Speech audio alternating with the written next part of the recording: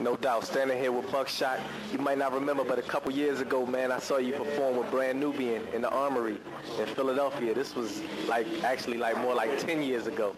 And we shook hands on stage, and I told you, I said, don't ever forget me. And you looked at me and smiled. It was like, I won't never forget you, man. So I say that because you always had a positive energy about you. So first and foremost, I want to express my appreciation for all of the work that you put into hip-hop and the inspiration that you gave me over the years.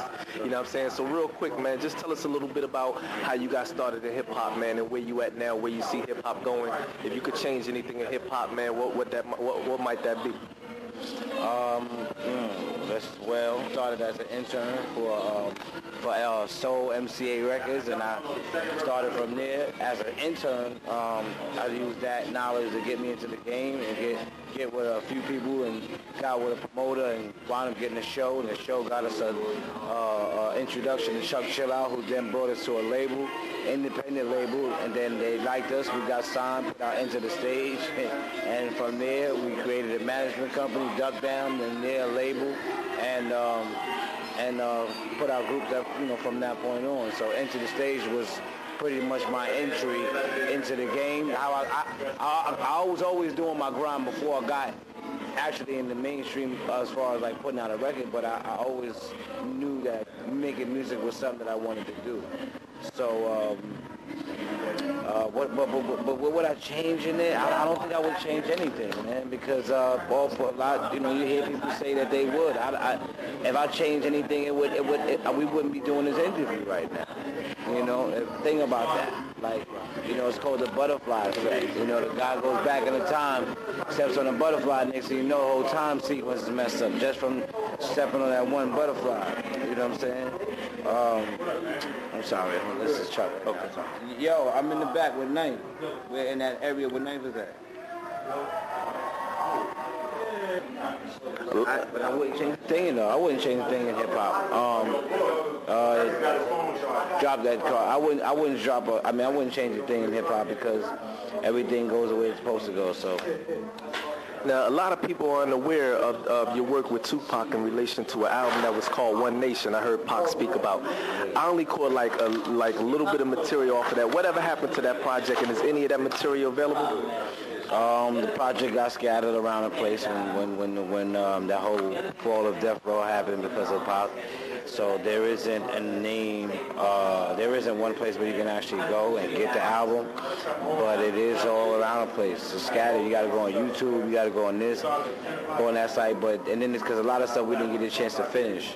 So anything that we do finish will be in the name of Pac, and some of the stuff that we do have around is still done with Pac. So it never really was a finished project, but it was more of a personal relationship, more of a got a chance to experience something in weeks that people get experience in years, because of the rapidity, the time, and the work, and so it was an incredible deal. You know what I'm saying? Being with Tupac and living with him. You know what I'm saying? So, hey, what's up, man? Nice to meet you. So living with Tupac was just special for me personally, and like I said, I mean, a lot of people are not aware of a lot of the stuff that I did with different artists. I did a track with Biggie. I was on the Black Panther soundtrack with Biggie. Me, Biggie, Redman, Big Bone Thugs of Harmony, a whole bunch of people. We was on on that soundtrack. That was one of the biggest soundtrack for hip hop at the time because it had all of us. I mean, every MC knew every MC on one track. Busta Rhymes.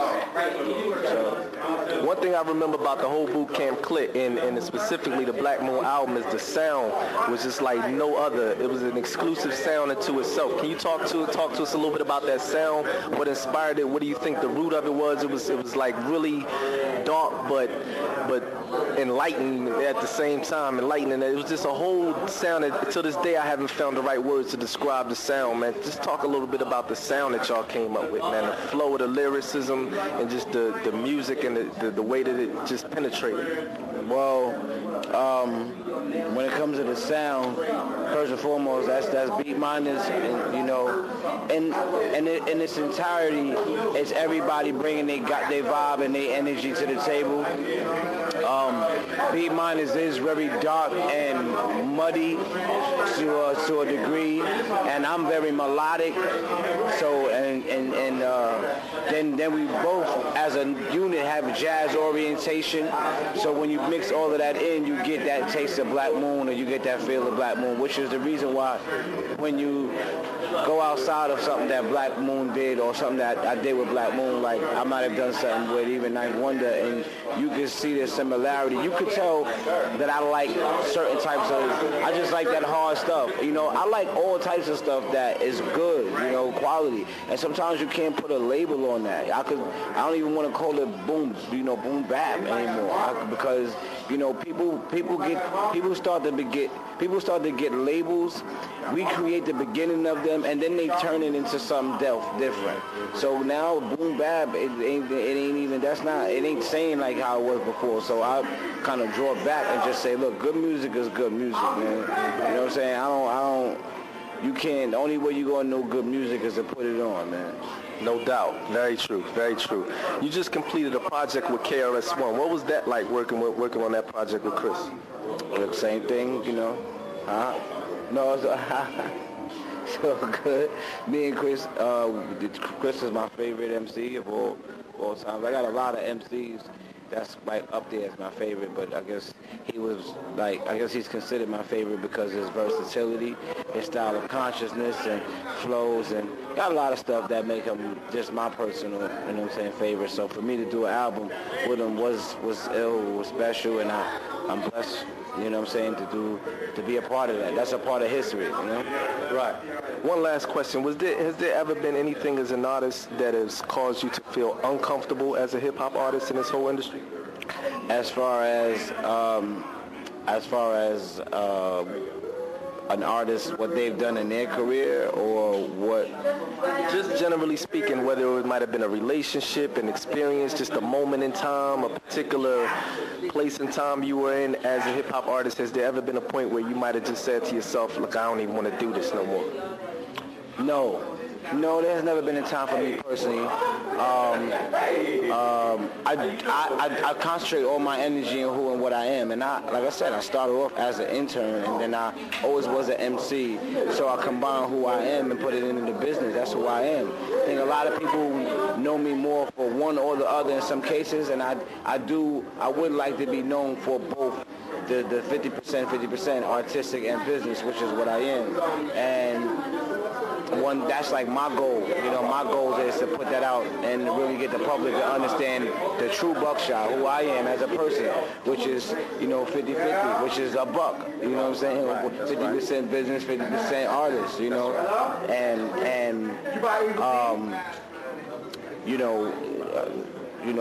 I can't sit here and say that I have any type of regrets or anything. So there's nothing that there's only one thing that I don't like, rather, and it didn't turn me up for being an MC, but it's something that I don't like, which is a part of the industry. Most MCs, you know, they tell you yeah, you know, and I respect the person that they tell you no. Most MCs are just individuals that you meet from different boroughs and places and times, and we don't know these people. And we all get together and we know each other through one joint thing of being an MC or music or whatever. But we don't nobody really know each other, so we get to know each other through these conversations. And when we get to know each other, this person may be the type of person that you may not really vibe with, or he may have point of views that you disagree with. It don't get shown as a whole, but one way it does get shown as far as who's real and who's not is most MCs will tell you they call you back and you never get a call back. Most MCs will tell you they fuck with you and don't really fuck with you. You know what I'm saying? So I'm the type of nigga that, you know, I got all this stuff going on, the label, this, that, and you still call my phone and I'm picking up. And that's only because you won't have my number unless I fuck with you. And I only fuck with you if you real, and if I don't have a reason to give you my number personally, I'm going to give you a number where it goes according to. If you want to do business, then I'll give you an email, whatever. I'm not giving out my number, but if I give you, if MC, a lot of MCs do that, you know what I'm saying? So that in turn reflects on how most of these people just are just focused on whatever they're focused on. I'll put it to you like that. I won't say they're not real. I won't say no, I'll just say they're focused on whatever they are. Okay. And for the most part, at the end of the day, everybody do you.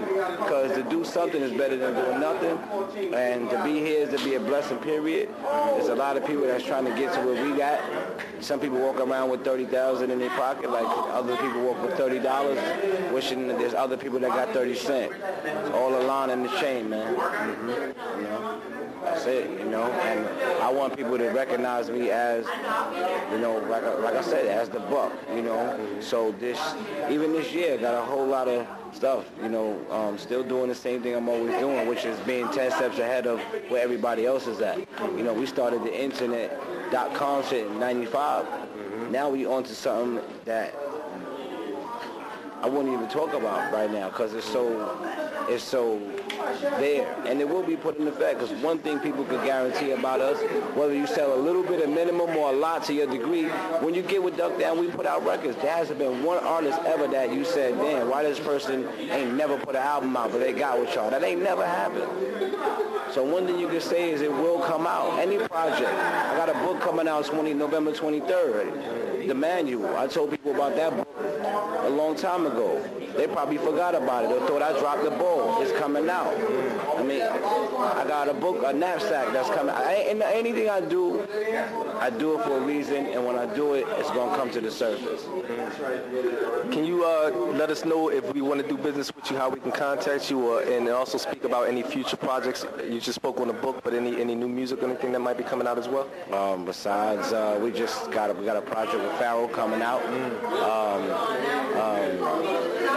We got a project where it's another artist that's about to announce what label he's on October 19th. I would say it here, but he probably will get mad at me. But it's a big project, a good street project. It's a project that fit perfectly with what Duck Down doing. So I think everybody will be ready for that. Peace.